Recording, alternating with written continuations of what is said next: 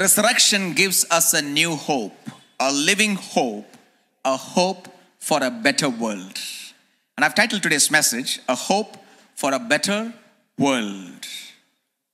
All ancient cultures and civilization, like the Chinese, the Babylonian, the Greek, the Roman, and the Eastern civilization or the culture in India, had different views on man's progress.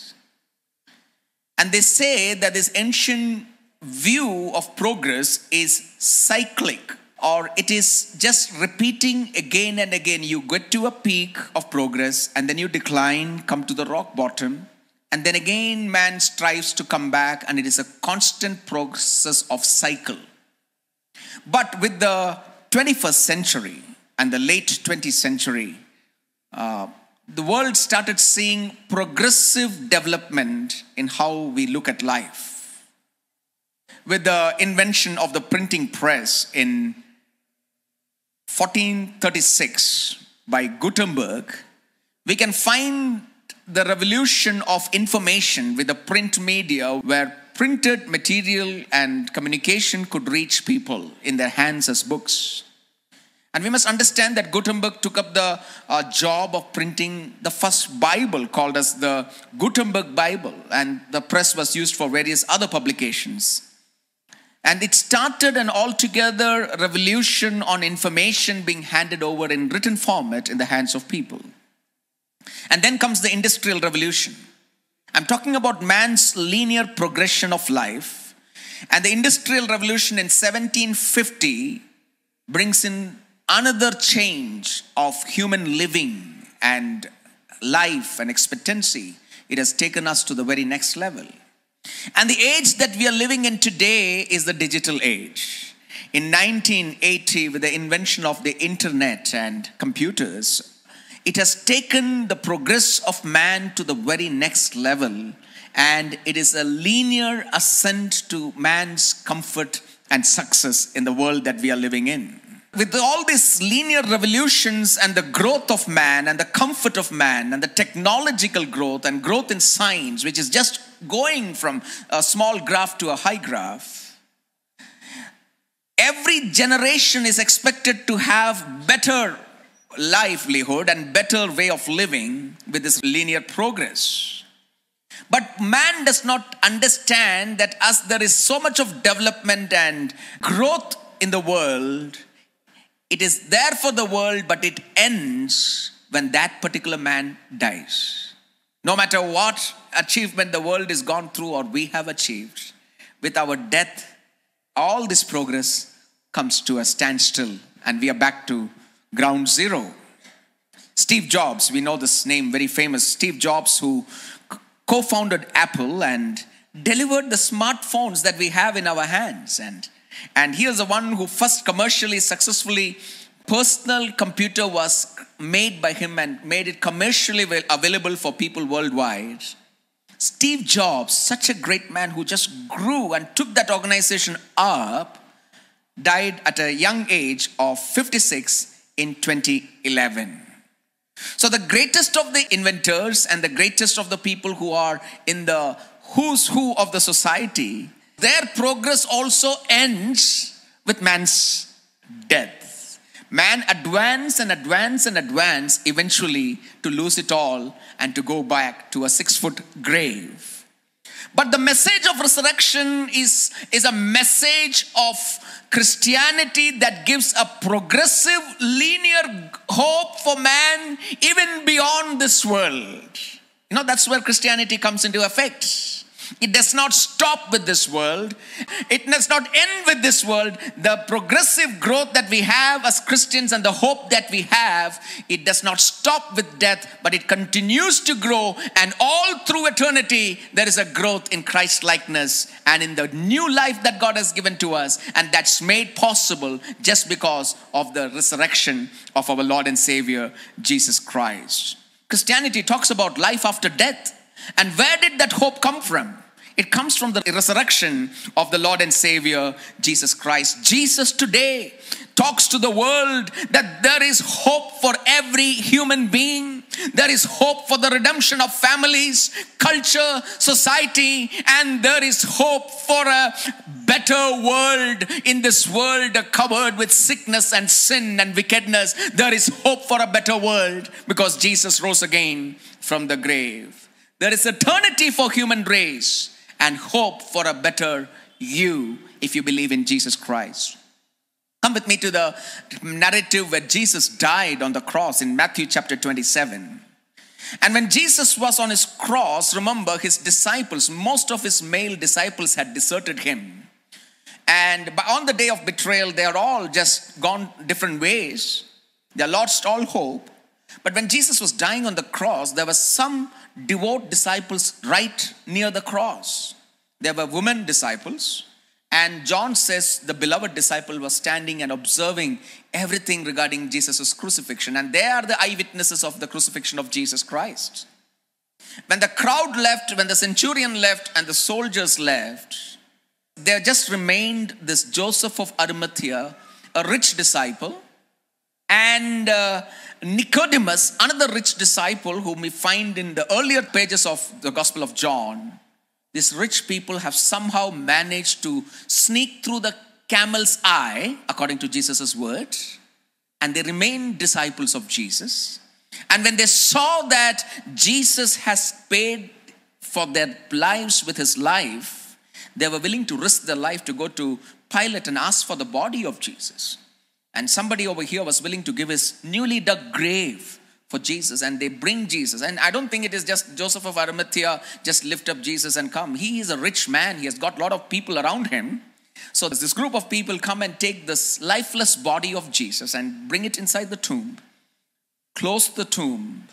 And then the chief priest goes and asks the Pilate for some protection around the tomb, because there is a rumor that his disciples may carry away the body and tell it as a fake resurrection. So there is a Roman seal on that tomb and the Roman guards are guarding, and everybody went. Sabbath had set in. It's dark. No hope. The Son of God has gone down like a setting sun with no hope of resurrection. But in that tomb scene, we can find a couple of people who are waiting hopeless. These women disciples are mentioned over there. They were waiting in the dark because they had lost hope. Where are they from? They are all the way from Galilee up north and have traveled with Jesus for a long time. They have invested their money, their time, their effort, all for the kingdom of God, because Jesus just inaugurated the kingdom and he's giving them the message of peace and message of the coming kingdom. So they were so joyfully following Jesus, investing their life, money, and all the resources. By the way, this woman were funding Jesus' ministry. And now, the men have gone back to their profession. But what can this humble woman do? They are left helpless, far away from Galilee. They do not know what to do, and they're just sitting beside the closed tomb of Jesus. Without any hope, they go back to their homes and spend the Sabbath quiet, not talking to one another. They're all in their rooms in absolute mourning. And early Sunday morning, when the Sabbath rules have been taken off, while it was still dark, they run to the tomb of Jesus. And in Matthew chapter 28, we can find the mention of the resurrection of Jesus in chapter 28 and his verse 1. After the Sabbath at dawn on the first day of the week, Mary Magdalene and the other Mary went to look at the tomb. There was a violent earthquake, for an angel of the Lord came down from heaven and going to the tomb, rolled back the stone and sat on it. His appearance was like lightning and his clothes were white as snow. The guards were so afraid of him that they shook and became like dead men. And this women are there. They are seeing something unusual happening over there. And verse 5, the angel said to the woman, do not be afraid. After that dark night at Calvary and the death of the Son of God, what is the first word from heaven to come to a hopeless mankind? Do not be afraid. And therein we get the message of God on the Resurrection Sunday for the entire world. In this world, you have reasons to be afraid. In this world, your hopes will go down like a sunset. But irrespective of what happens to you, there is hope in Christ. And Christianity talks loud and clear to the world today. You don't have to be afraid because son, Jesus has risen from the grave. That is the announcement of the angels, because these women were afraid. Human beings are afraid. We are afraid of various things in our life. Job and friendship, medical struggles that we go through, loneliness, rejection, death, cancer, pain, you name it, COVID-19. We have various things to be afraid of in this fallen world. And the message of God to the fallen humanity is not to be afraid because of the resurrection of the Lord and Savior, Jesus Christ. For I know that you are looking for Jesus who was crucified. Verse 6, he's not here. He has risen just as he said. Come and see the place where he lay. Then quickly go and tell his disciples, he has risen from the dead and is going ahead of you into Galilee. There you will see him. Now I have told you. Now listen to this verse of Matthew, the next verse, verse 8. So the woman hurried. So the woman saw the empty tomb and the message of the angels.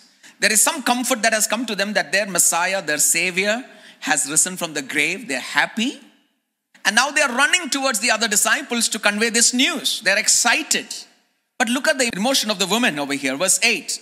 So the woman hurried away from the tomb, afraid, yet filled with joy. I think Matthew wants us to understand something about human life over here. They heard that Jesus has risen from the grave, so there is hope for them. Yet in their humanity they are afraid, but mixed with joy. This is the tension of Christian life. If you come to Christ, does not mean that you will not be afraid. We are not immune to the things that happen in this fallen world. That's why we bury people. That's why there is cancer. That's why there is COVID-19. That's why there is job loss and problems in relationships.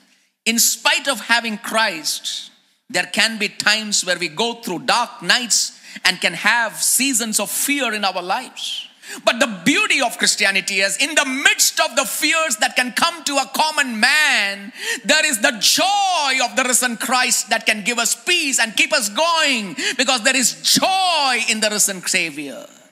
Today you have come with your fears. Maybe some of you are going through tough times. You do not know. Your son has sat like this woman, hopeless, not knowing what to do. But in the midst of that, the joy of Christianity is that he fills you with hope and joy, irrespective of what your struggles are in your life. And that's a beautiful tension that Matthew picks up.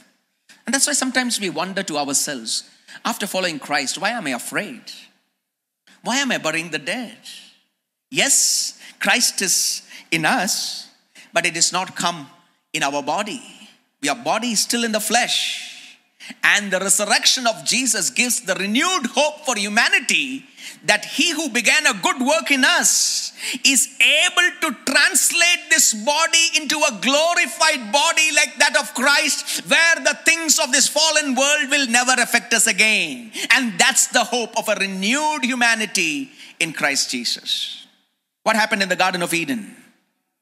God created man and woman and put them in a perfect environment. There was no cemetery that God made in the Garden of Eden. There was no traveling to Hosur Road Cemetery in the Garden of Eden. This was not God's plan.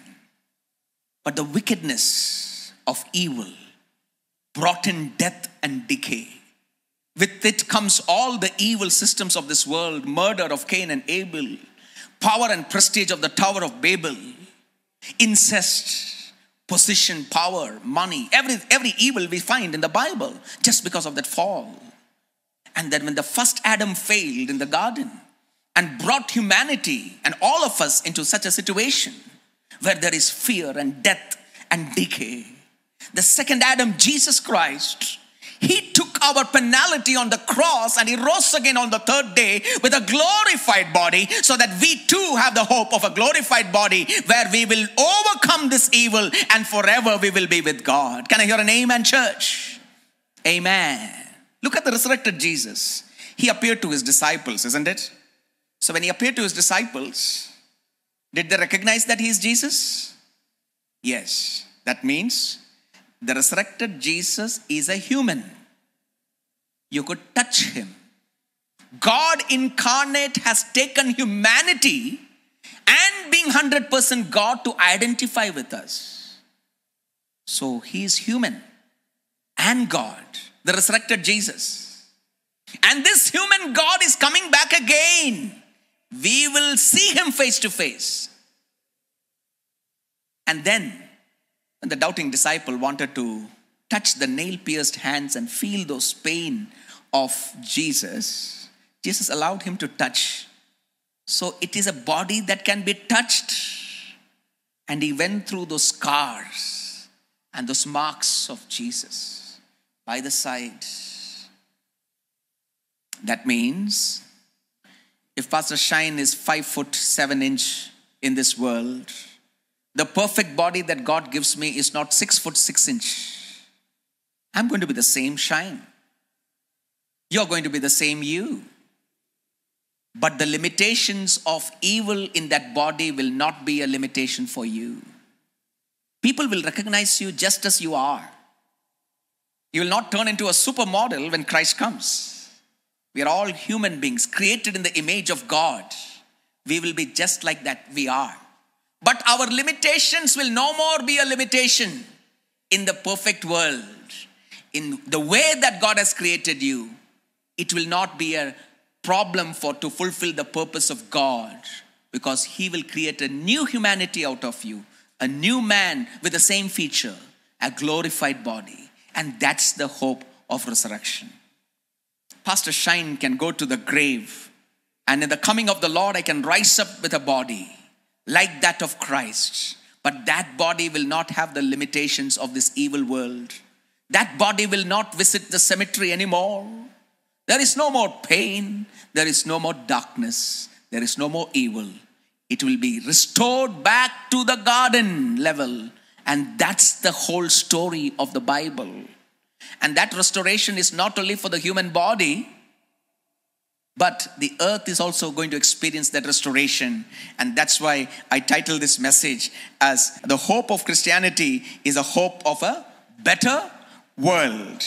Now, Peter, the beloved disciple, is one of the first disciple who could go to the tomb and saw the empty tomb and the burial clothes of Jesus nicely folded and kept.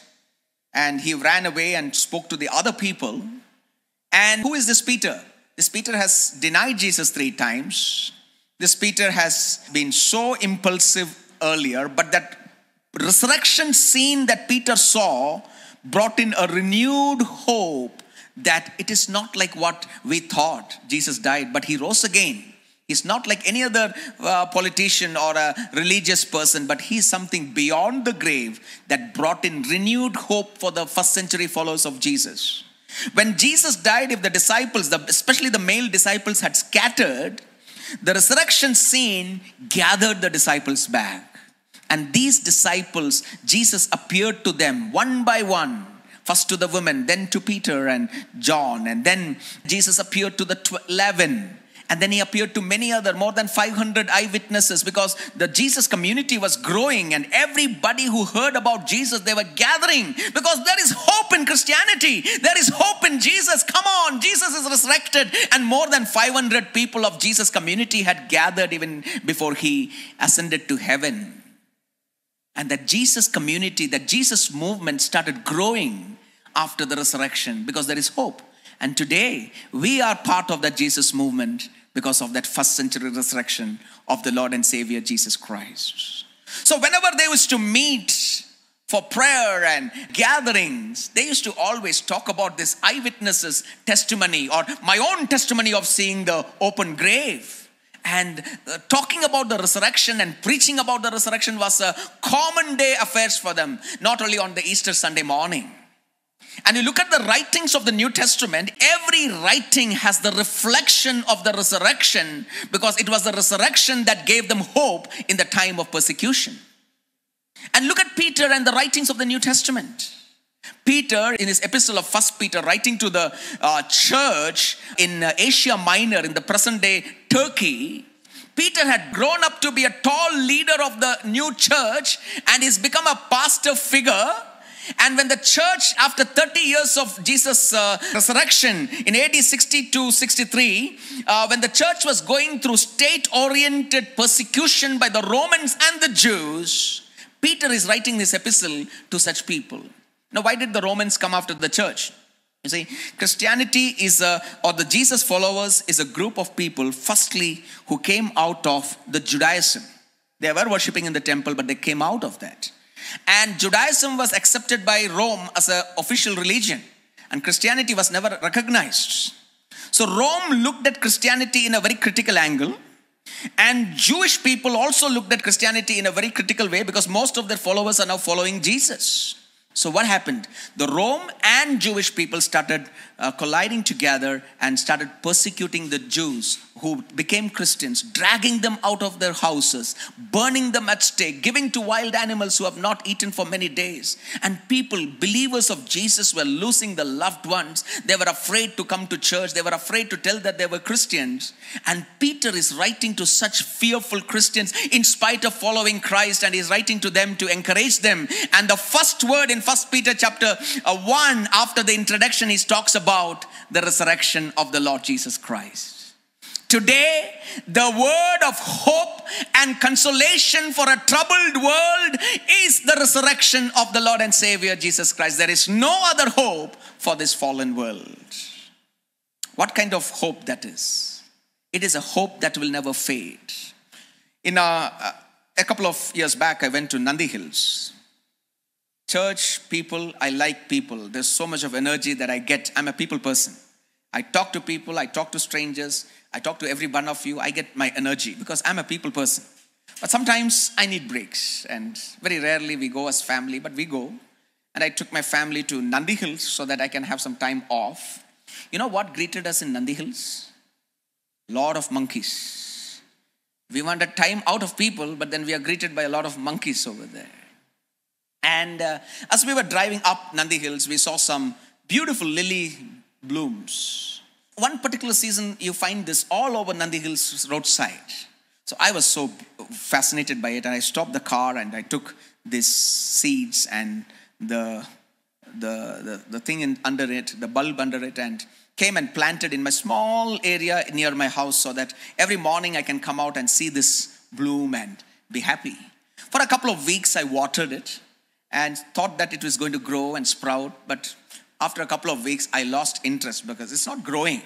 I thought it's all dead, and I just left it. So we started not to water it. We stopped watering it, and we started walking on that ground. It became hard, crusted, and time went on, and we forgot everything. The very next year, around the same time, one morning I'm just walking out of my house, and I can see a green sprout with a bud, all of a sudden out of the ground. The next day morning, it's bloomed. It is that lily again. I thought it is dead, buried, but now it has come back in its full bloom, and it is as beautiful as it was looking before. This is a small picture of the resurrection, because this lily is not the final lily. It's again going to die. But the resurrected body will have a glorified body, but will look similar to what we are, the same person of who we are. And that is a body that will not go back to decay, because God has dealt with that punishment on the cross of Calvary.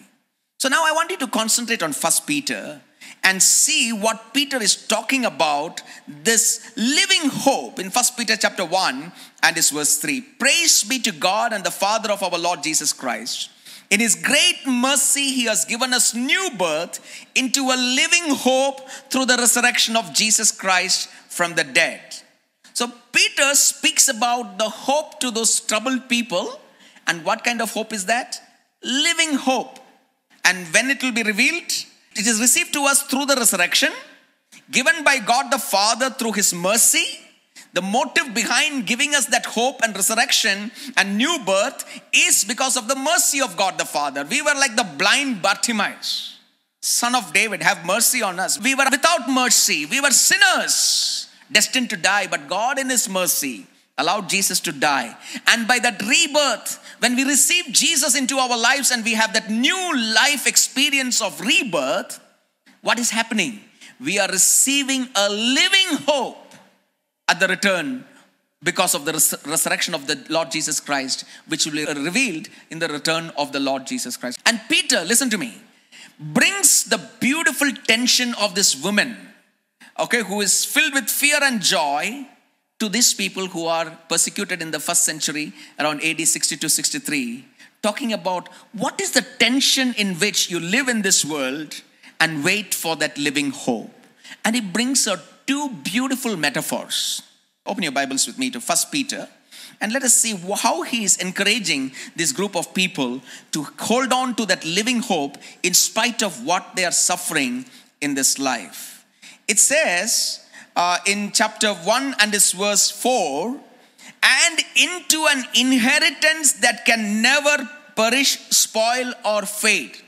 So that living hope is an inheritance. So what is an inheritance? Today is Easter Sunday. Most of you may want to have a good biryani and then go back to your home, take some rest. And evenings you may want to visit some malls and enjoy this holiday. Nothing wrong with that, okay? So what happens? Your pocket is full, and by the time you come out of that mall, you have spent a lot of money. That's what happens. But what if your money is put in the bank, SBI or HDFC, and you put it in the fixed deposit and it's in a locker? You cannot touch it. You have locked it for some time. It is an inheritance that can never be touched. It will never decrease its value, and it will never fade away. It's not like the money on your pocket. And in the Bible, Peter speaks about our living hope as an inheritance which cannot be touched by anybody. And it will not fade away. It will not spoil. It will not get old. God has reserved it for us. Where is it? In heaven. It is kept in heaven for you. It's not that it is going to be kept in heaven and you need to go to heaven and get that inheritance. When Christ comes, he will bring that inheritance with him. You understand? When Christ comes back for the second time, he will bring all that inheritance and he will give us that inheritance. But it is showing a picture. It's a metaphor to show that it is kept safe. You who believe in Jesus Christ, you have a living hope, a glorified body, an eternal salvation, okay? A complete experience of salvation and having the new body experience of a human being given by Jesus Christ at the coming of the Lord Jesus Christ. So on one side, he's encouraging them, hold on, you have an inheritance. The second metaphor is an interesting metaphor. The second metaphor is in verse 7. Read from verse 6. They are going through trials, and Peter says, in this you greatly rejoice, though now for a little while. So somebody say, little while. Our trials are for a little while. Our limitations are for a little while. Our pain is for a little while. Dear loved one, if you have lost your loved one because of COVID, this year we have buried people.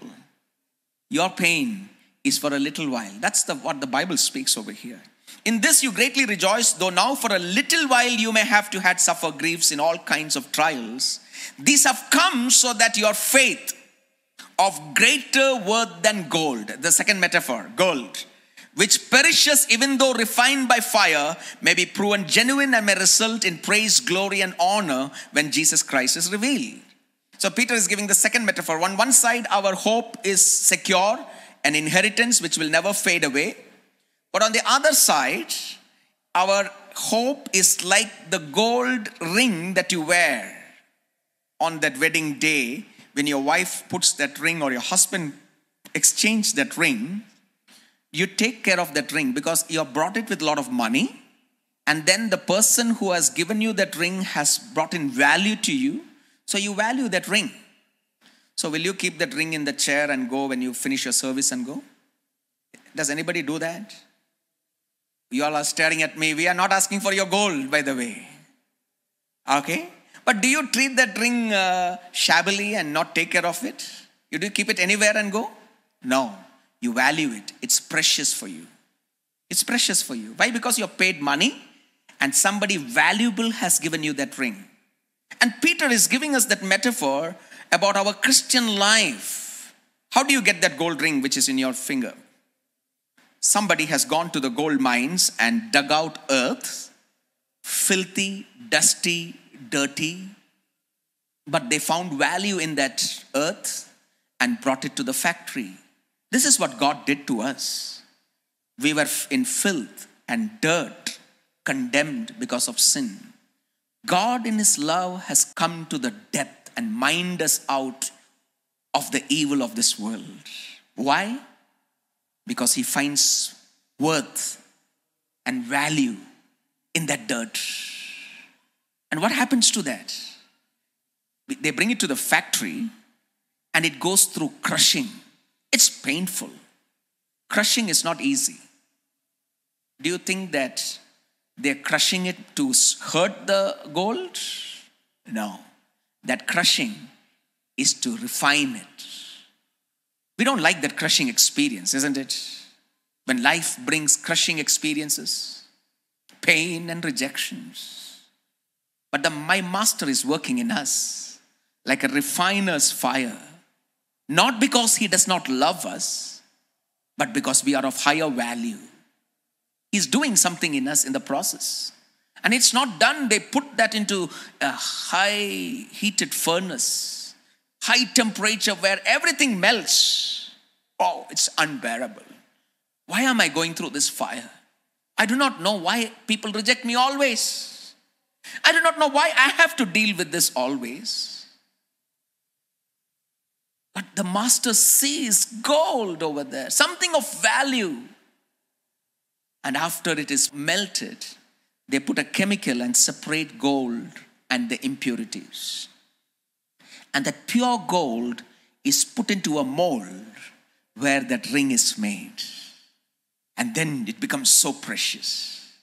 And Peter says, you have an inheritance in heaven, but in this world, as you go through various kinds of trials and rejections and loss and pain, you have been purified.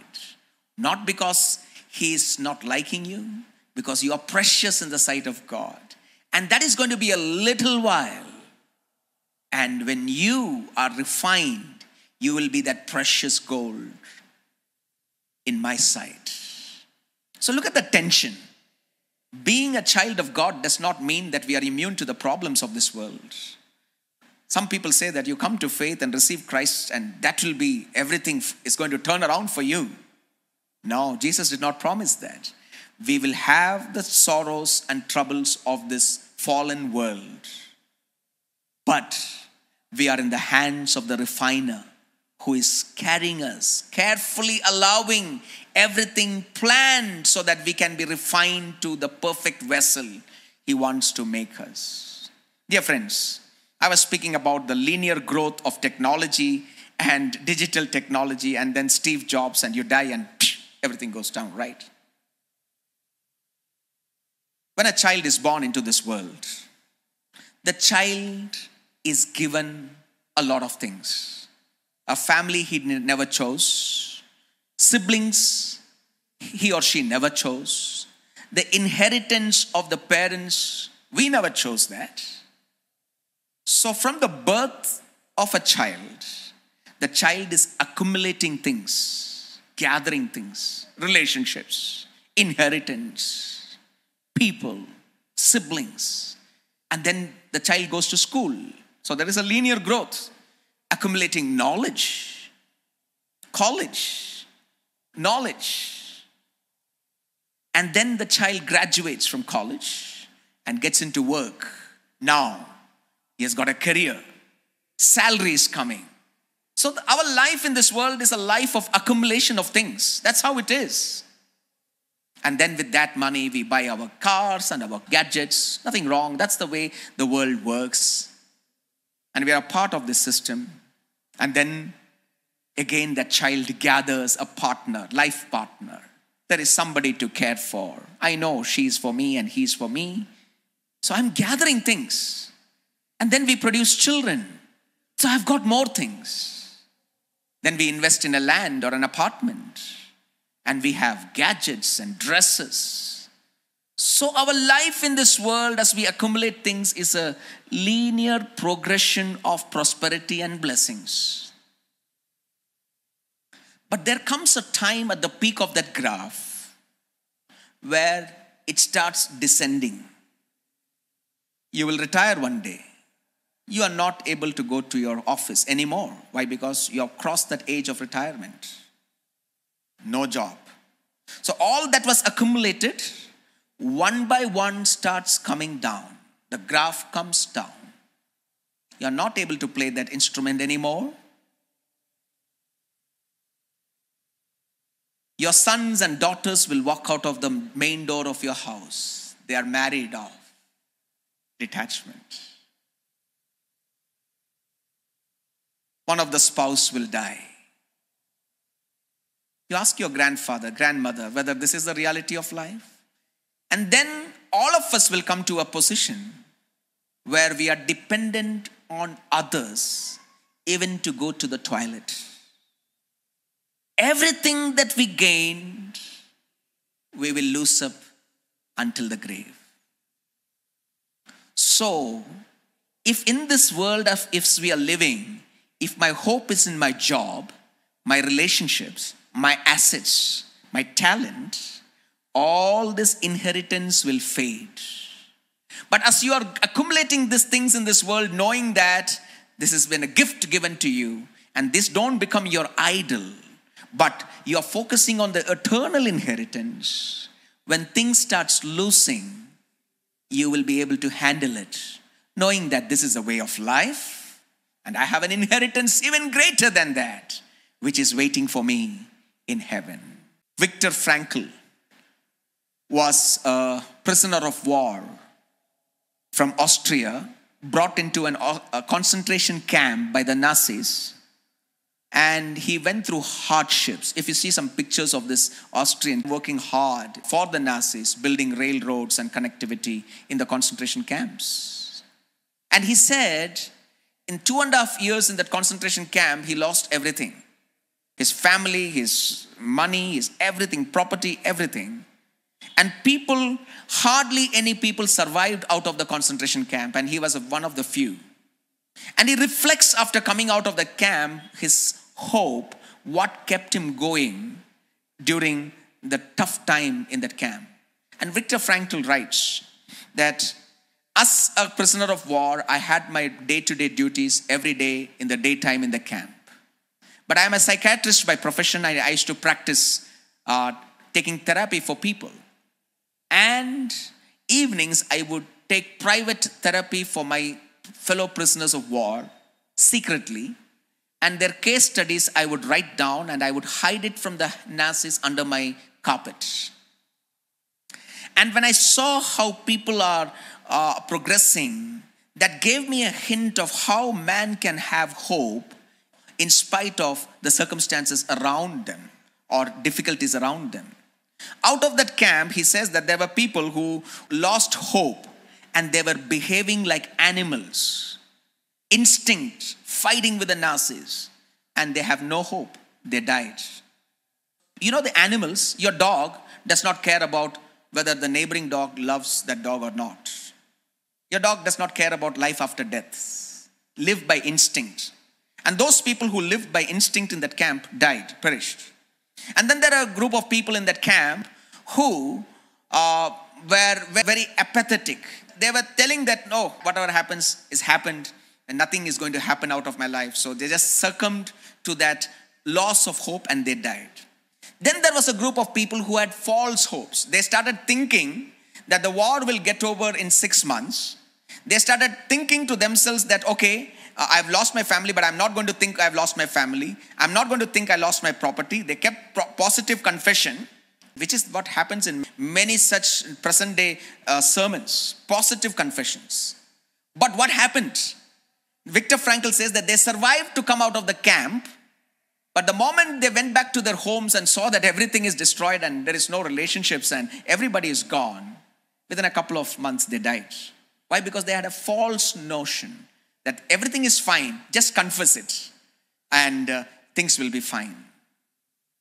So positive confession does not work.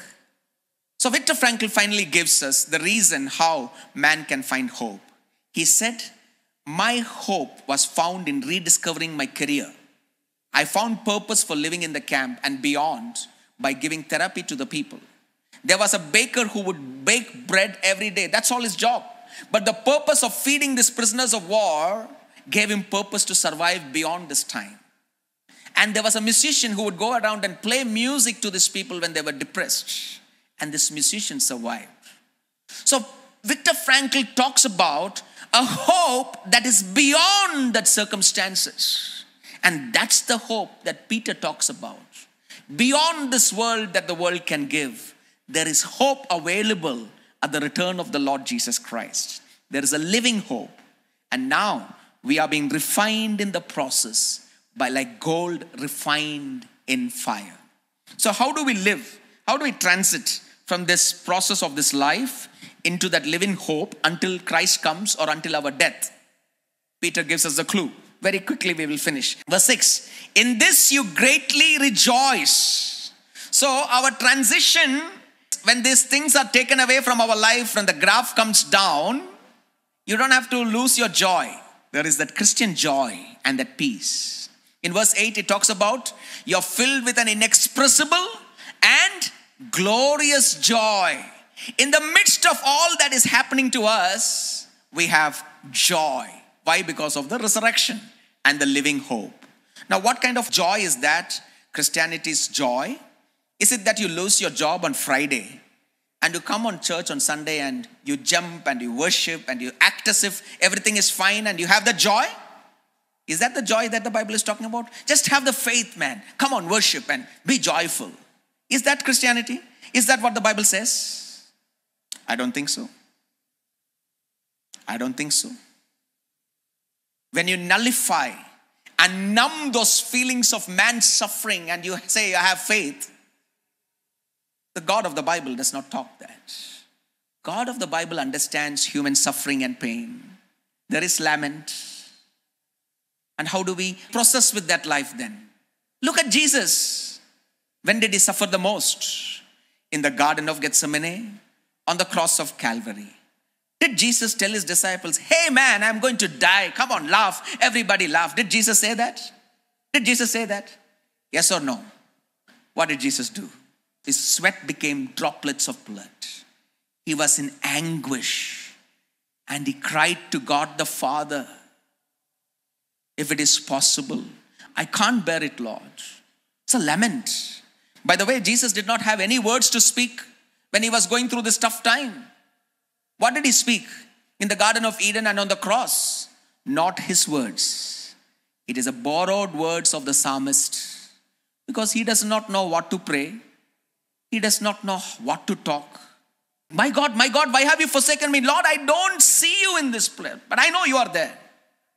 He doesn't know what to pray and what to talk. So there is that lament. But he said, not my will, let your will be done.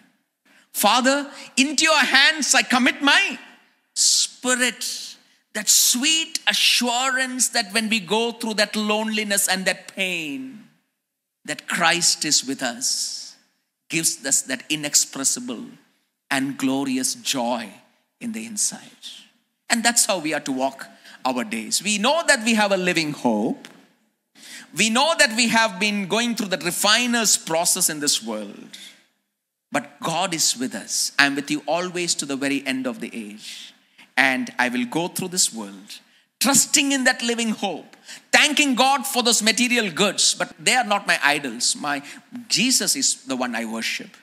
And I will pass through no matter what happens. That's why Paul says, whether heights or depths, whether in need or in want, whether naked or in plenty, I will trust in God. No matter, I have that joy, inexpressible joy in my life. Praise the Lord. The resurrection is a renewed hope for a new humanity and a hope for a better world. I just want to quickly talk about the world, and I want to conclude now. Come with me to Romans chapter 8, and this verse 22 to 23 is a hope for a better world. We know that the whole creation has been groaning.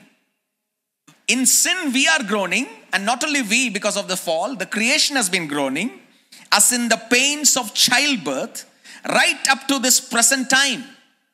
Not only so, but we ourselves who are the first fruits of the Spirit groan inwardly as we wait eagerly for the adoption to sonship, for the coming of the Lord, redemption of our bodies, for our resurrection. for our translation into our glorious body.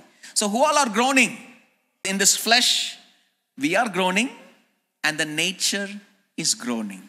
So when Christ comes back again, he's going to reform, renew the human body, and he's going to renew planet Earth and the nature. Come with me to last verse, Revelation chapter 21. And it's verse 1 and 2. Then I saw a new heaven and new earth. For the first heaven and the first earth had passed away. Now listen to me very carefully. When somebody dies, what do we tell? So and so has passed away. But when that person resurrects in the coming of Christ, it is a different person or the same person? Tell me. Same person. So when the Bible says, a new heaven and a new earth, for the first heaven and the first earth had passed away, means what happens at the coming of Christ? Just like our past believers who have died and who have resurrected, the same person is coming. The same earth and heaven is being renewed at the coming of Christ. Our inheritance is kept in heaven, but it will be revealed to us at the coming of Christ. Christ comes with our inheritance. And when he comes, look at that, what he says. Verse 2, I saw the holy city, the new Jerusalem, coming down from heaven, from God, prepared as a bride beautifully dressed for her husband. We are getting back to the presence of God in the Garden of Eden, where God coming down, heaven came down and glory filled my soul, where there is going to be a new you, new family, new humanity, the same us being translated in the glorified body, and this nature which is groaning will be renewed at the coming of Christ. Hope for a better world is possible because of the resurrection of Jesus Christ.